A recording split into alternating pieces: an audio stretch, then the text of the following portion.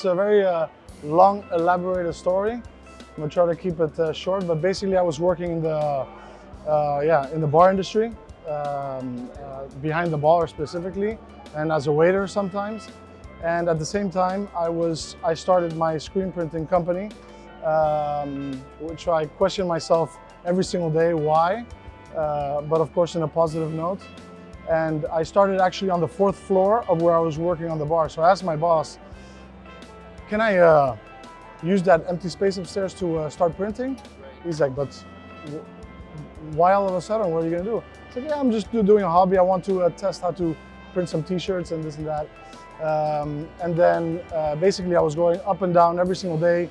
So basically 20 hours a day I was awake, working up and working down. And at one point I had a bit of an accident with my hand. My tendon snapped while I was printing. And I thought, okay, I have a problem.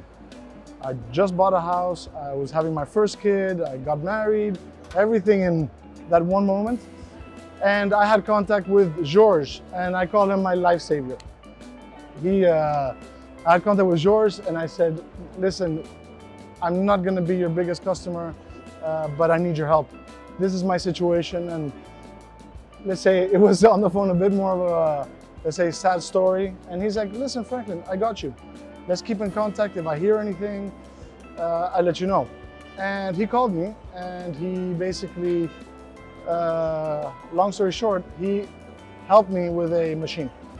And at that moment, it was perfect timing because I could move to a new spot, available with all the electricity, the space.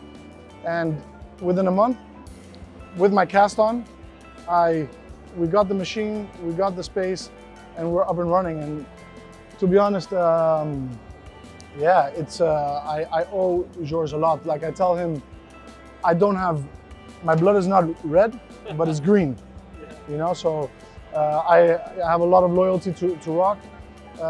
And yeah, since that machine, we expanded into a bigger machine, the next P14, and of course the dryer. And we're looking into going more to the automation of DTG, the hybrids, and the folding.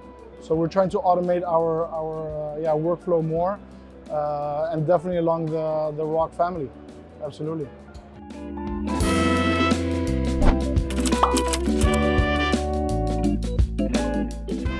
Absolutely, absolutely. I mean, you know, when I first started screen printing, I went into the water-based straight away. I never printed plastisol, so I didn't make my life easier. I made it extremely hard. So, you know, screens have flown around my studio left and right, but I was working by myself then. So yeah, I mean, even in that time, you would hear DTG, and people would say, yeah, you could do this, and of course you were always curious, but it wasn't there. And so we started a few years back on the DTG because we do a lot of web shops, a lot of fulfillment, which is a big part of our company. But we also feel that the technology is also not there yet. You know, there's a lot of pros and cons, and yeah, one of, let's say, my hopes and dreams are coming true now that ROQ is being very advanced and in the foreground of this hybrid and DTG. That's why I came today, of course, mainly for ROQ, mainly to see Georges and give him a big hug, and to see, of course, the new technology. So I'm really excited, and it's the future. I believe screen printing will have an essence there for the bigger productions, but yeah, what was not available 10 years ago, it was a completely different ballgame. What's going to happen in the next 10 years? So I don't think a lot of people can say it's that or the other, but I'm curious, and I know that ROQ is doing a great job in the forefront of that, and I hope to be part of it as well. Always for the hospitality, for the wines that I receive from ROQ, and yeah, always the good service, always make me feel part of the family, and yeah, and I want to thank you guys a lot for your service and friendship. To be honest, it's like family.